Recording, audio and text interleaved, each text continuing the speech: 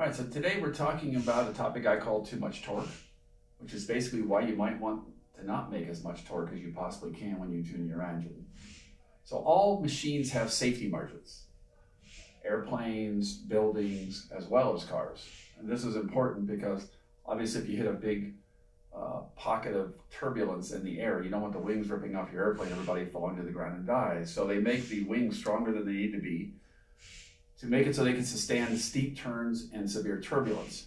Buildings have extra structural integrity to them, so if there's a lot of snow on top of the roof or too many people in the building doesn't collapse. Cars are no exception. We have to build a safety margin in so we can drive the car for 150,000 miles and have durability with the car. This is an advantage for us as an aftermarket tuner because the car companies actually put too much safety margin in the car in order to reduce their warranty exposure. So they actually provide a safety margin of literally around a 50% increase before the parts will fail. This ensures that their warranty claims are very low because the car is very under stressed. Now they can't put an unlimited safety margin in. We can't make the safety margin 100% or 200% because the safety margin comes with extra weight. We have to make the material thicker or stronger or more expensive. And this makes the car heavier and it performs worse. So we want just as much safety margin as we can get, no more than we need. In the race car business, we like to make a car so that when the race is over, the car is worn out. It just barely makes it to the end. That makes the race car as light as possible, gives us a maximum performance, but we still have to make it to the end of the race. Okay, so torque is what actually causes things to break in the drivetrain. It's the twisting force. We can measure with a torque wrench in pound-feet or Newton meters.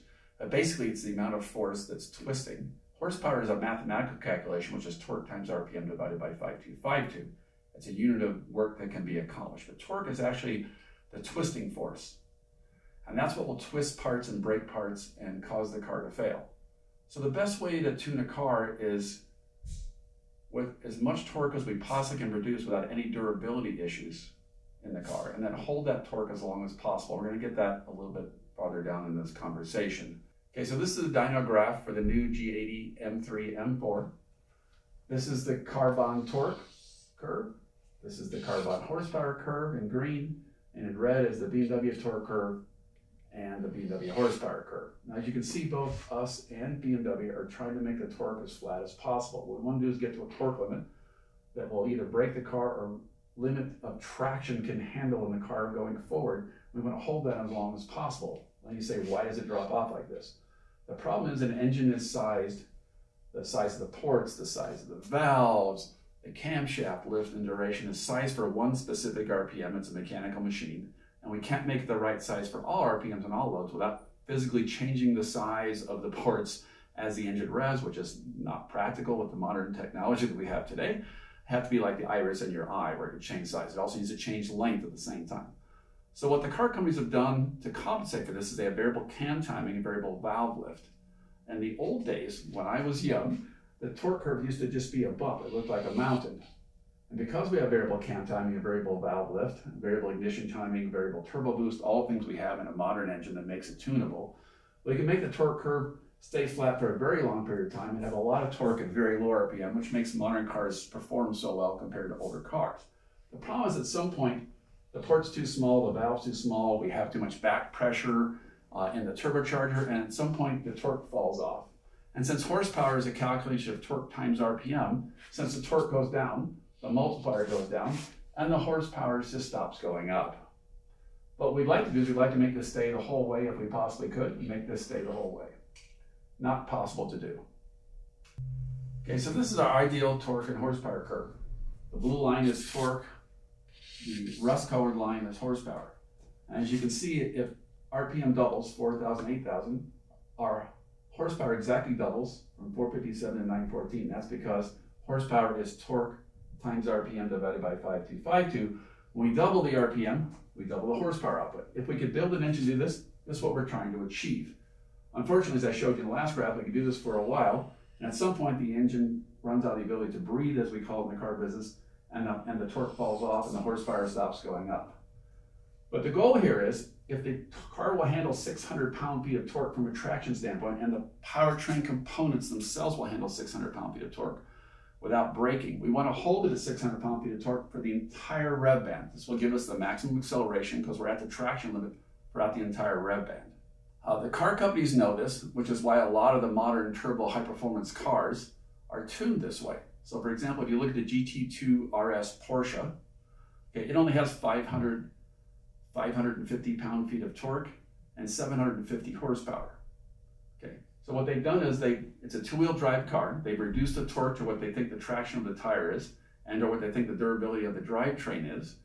And then they try and hold that torque as long as possible by adding more and more boost as the RPM goes up to keep the horsepower from falling off.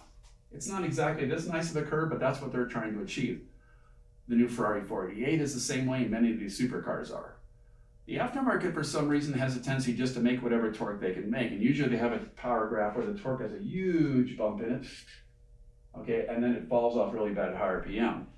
This causes a couple of problems. Okay, one is the twisting action of the increased torque will break the entire drivetrain engine, gearbox, clutch, drive shafts, differential, and even the mounts in the unibody can be ripped out, or even the rubber mounts can be damaged where the differential mounts. So this causes the car to be very undurable. The other problem is that you have a traction limit. Even if you have an all-wheel drive car, you have a traction limit, and it sees a traction limit, and the car breaks traction, and then it stops its forward momentum, and then it gets over this big torque spike, and then it gains power, and then the car feels like it kind of slows down because the torque falls off so fast. Not a very nice feeling power curve as well.